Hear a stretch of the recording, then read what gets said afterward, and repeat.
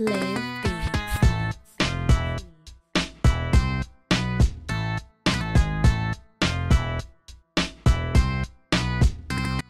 Hi, welcome back to the Eminem Appreciation Series, where I'll be listening to the full discography of Eminem, and each video will be one of the 11 albums. Today, we dive into his second album, the Marshall Mathers LP, released in the year 2000. In the timeline of me being born, I was still not born when this album was released. Bear with me though.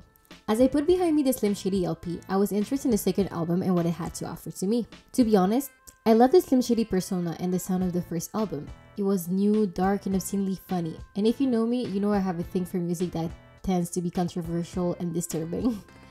I didn't think I would have loved this album as much as the first one.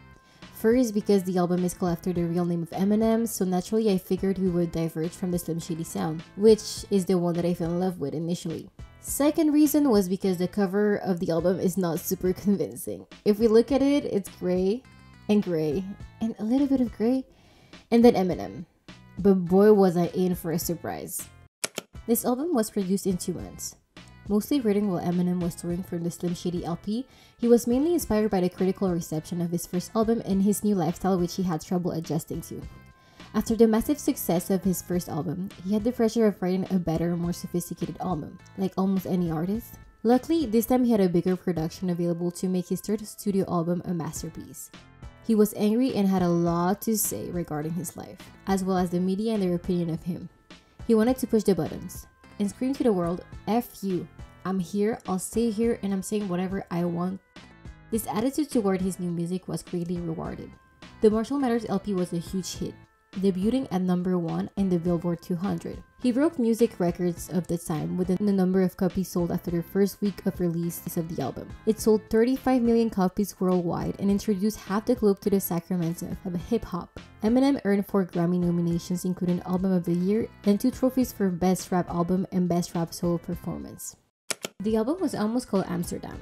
The reason for this title is because when he was touring for the Slim Shady LP, he was greatly inspired by the city, both negatively and positively. Positively because, as a drug user, it had a great appeal to him. As we know, at the time, Amsterdam had really different law when it came to drug use than the United States. Negatively because when he was in Amsterdam, the press was really harsh on him, and this inspired 4 songs of this album. Ultimately, he decided on calling the album the Marshall Mathers Long Play. He ended up going with this title since this album depicted his own life experiences and opinions in a more serious manner and separated from his Slim Shady goofiness.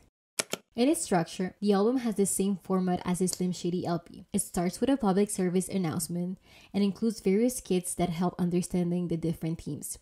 As always, describing the album with a few words, I would say it screams black licorice. I'm sure some of you are like, what do you mean by black licorice? To me, black licorice is a mood and a sound, or as the internet would describe it, horrorcore. Sonically, while I listened to the album, it felt like rap, god, and rock had a threesome and somehow conceived an angry baby. Visually, the aesthetic of the album is darker. His videos such as Stan are gloomier and fit the horrorcore theme. On tour, he would go on stage dressed as Jason Voorhees, the character from the American franchise Friday the 13th. Compared to the Slim Shady LP, it is way less cartoonish.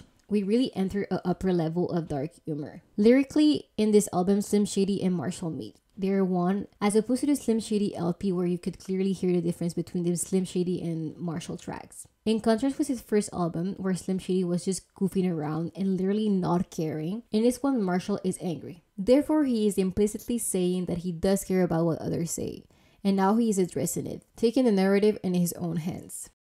The skits will not be explained. They're pretty self-explanatory, and God, I don't want to explain Ken fucking Kenneth. I got ear raped once and that's enough for me. The album starts with Kill You, which introduces you quite beautifully on how this album will sound as well as the themes of it. He starts a song talking about his childhood as if he was going to use the rapper rough childhood trope or structure, but then as we listen to the first verse, you understand that he will actually address what the media is saying about him, how he can apparently not talk about his struggle anymore because now he got the success he wanted so much, so for sure his life has to be better and he has no reason to complain. However, Eminem is setting things straight in the rest of the song. He's telling to his critic as he compares them to bitches, "Look, I will write about whatever I want, and while we are on this subject, I will stay violent. And I think it's hypocritical that the media is constantly bombarded of sex and violence, but now you're blaming me and only me and trying to shut me up, but also trying to use me as a way to increase your popularity. I will not stop making my art the way I want, and you don't want to mess with me. I will play this character just to piss you off even more. The song itself depicts a vivid image of rape, murder, and bloody crimes mainly against women, which I think represent the critics. And it ends with, "You know I'm just playing," which Eminem think it's funny, cause just that sentence can change the whole way on how you listen to the song. This song really showcases Eminem's talent. He's able to write a masterpiece and paint us a story that can be real. Even if you're not a celebrity, with this song you get immersed to the reality of having a stalker and the power that your words can have. Stan, which is the word fan and stalker put together, represent a crazy obsessed fan. In this particular story, Stan writes letters to Slim Shady because he admires him. As the song advances, the fan starts putting its own life at risk, imitating what Slim Shady lyrics say. Not getting the attention of Eminem, he kills himself and his pregnant girlfriend to be seen by Marshall. Finally, Eminem writes back to Stan, and the message that he writes is actually a message for his fandom. He says that they should understand that what he writes is not to be taken word to word, more specifically what he writes in his Slim Shady persona. We can see that Stan always addresses his letters to Slim, not Marshall or Eminem. So clearly Eminem is saying that that persona specifically is not to be looked up as a role model. In the last verse, Marshall shows that he does care about how he affects his fans. Eminem does feel remorse for what he writes and how it can impact the world. On his third track, he reflects to himself what his music as well as his fame mean to him. He didn't know he was going to become so famous or have the influence that he has now achieved. He is new to this and he didn't mean to affect people's life the way it did after he became famous. He continues to press on the fact that he is obviously joking on most of his lyrics. To him, his art is a way to channel his anger, a form of therapy. He also calls out the press, who at the time were blaming him for effing up America with his obscene and disturbing lyric.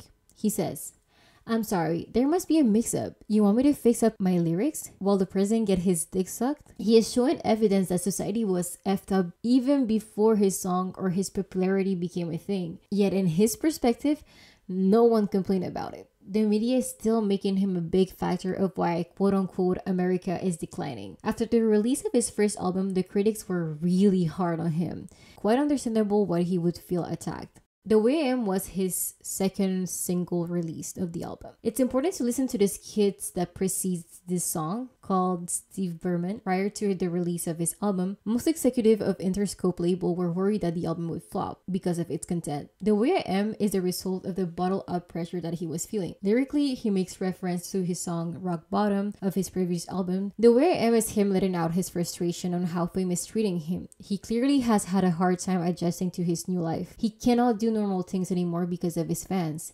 He says, "In the streets when I'm eating or feeding my daughter, to not come and speak to me, I don't know you, and no, I don't own you a mother thing."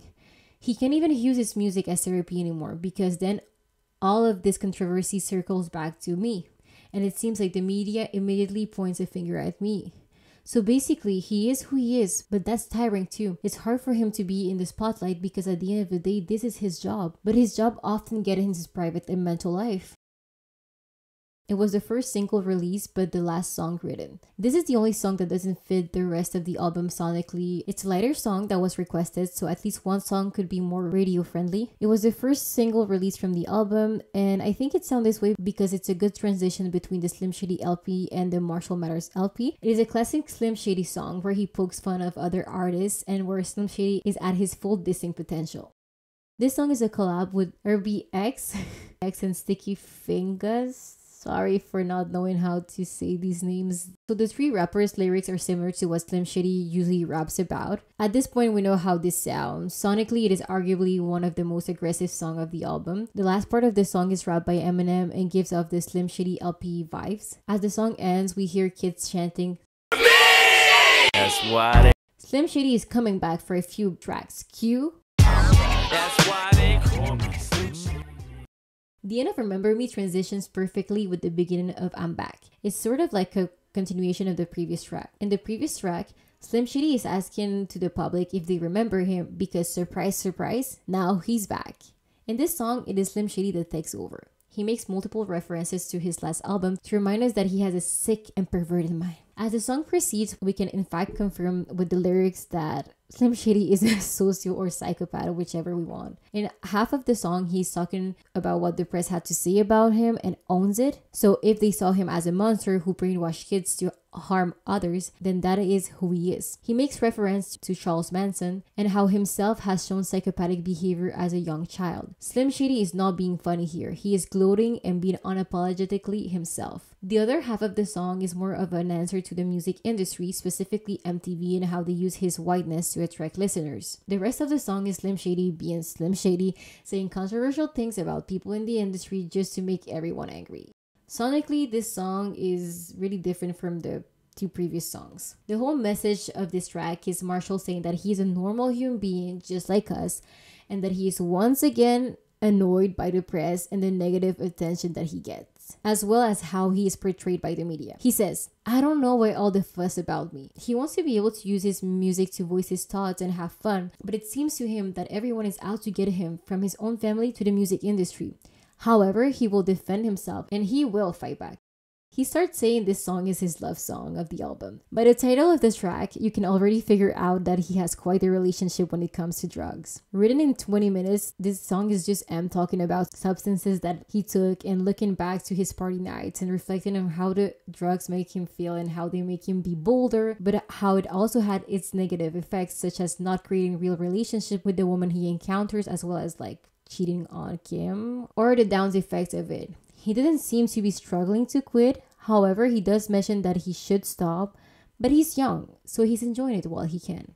On this track, Slim and Bizarre dedicate a song to Detroit, the town where Marshall mainly grew up and where he was influenced to be the person that he is right now. They compare Detroit to Amityville, the infamous town where the horror movie The Amityville Horror takes place, since the reputation of Detroit, according to the lines of these rappers, is as sick and violent like Amityville. Also, as you listen to the album, you notice that Eminem references a lot of serial killers or characters in history who have committed serious crimes, probably because he sees himself as a serial killer in the music industry, killing other artists with his diss tracks. He even warns you to not mess with him because he will kill you.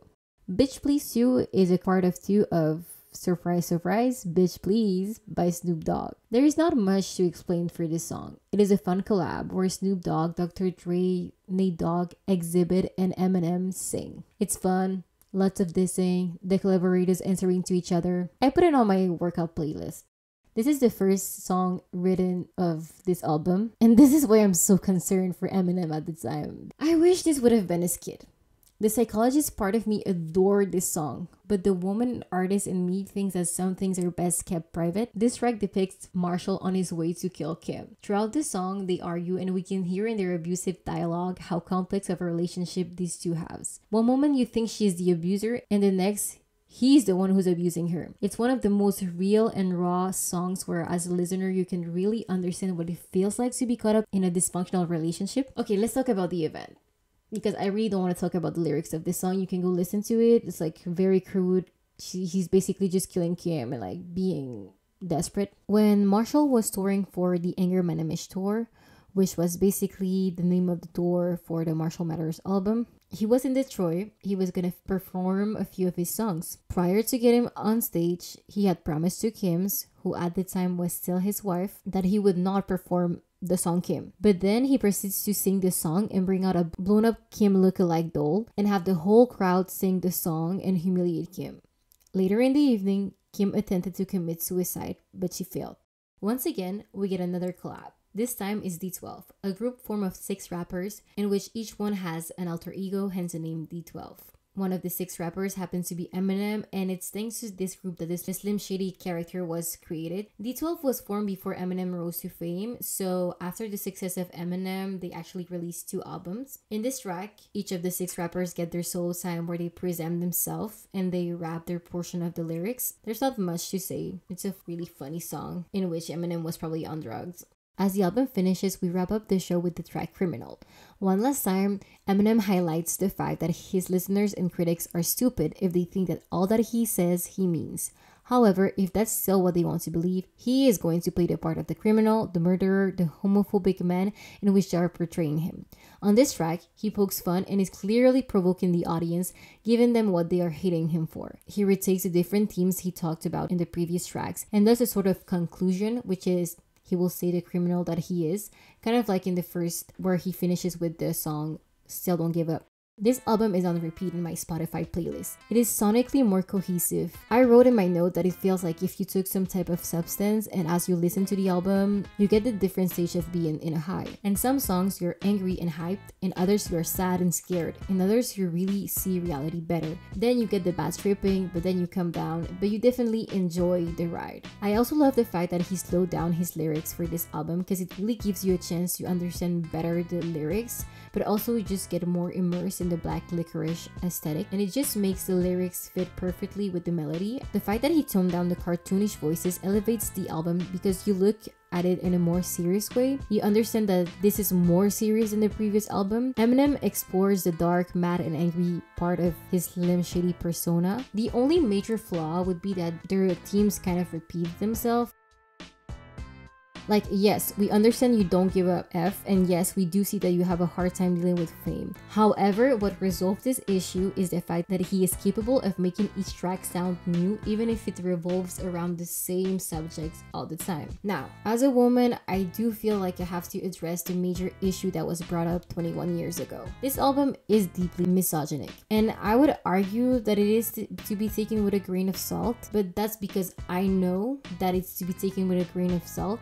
At the same time, music and artists have an important influence over society, and that's where the issue is with this album. That's where the lines get blurred. Like, I know as a person, because I've done my research and I know Eminem, I'm just more grown up, that he has a complicated relationship with female figures in his life, and that as an artist, I know that for him this is the way to channel his trouble, and he does say that he didn't expect to have this level of fame. Like, he does address it. It is hard for me to determine what is right or wrong in this topic, because on one side it is not his responsibility to shelter his audience from his words, because he has the right and this is his way to cope, but I would be lying if I said that he doesn't know the level of influence and power he achieved. As we can hear in Who Knew or The Way I Am, like, he clearly knows that he is famous and that he has influence. He also knows his audience, because when you're like an artist, you have to market your whole image and your whole like person that you are, and you usually do it to a certain audience, so you have to know your audience. So for sure he knew that the people who were listening to him, a lot of them were teenagers, and as we know, teenagers are impressionable. But then whose job is it to shelter them and teach them what is right from wrong when the power and influence is unbalanced? After the release of his first album, the critics were really hard on him, and there were even protests to boycott the release of his new album. Quite understandable why he would feel attacked. However, it is quite ironic that the man who preaches to not take everything so personally does the same when it comes to what others say of him. I think the only part that redeemed himself is the fact that he did address the fact that, look people, what I'm writing is not to be taken 100% seriously. I really am looking forward to listening to his next album. Yes, I really enjoyed this album a lot. So yes, thank you for listening to me. Comment down below what you think of this album, which track is your favorite, if you want to tell me something about Eminem that I don't know, or what you think about this album. Whatever it is, just put it down. Share, subscribe, and like. It would really help me, and it means a lot to me every time that one of you sees it. I will see you for the next video of the Eminem appreciation series. Bye!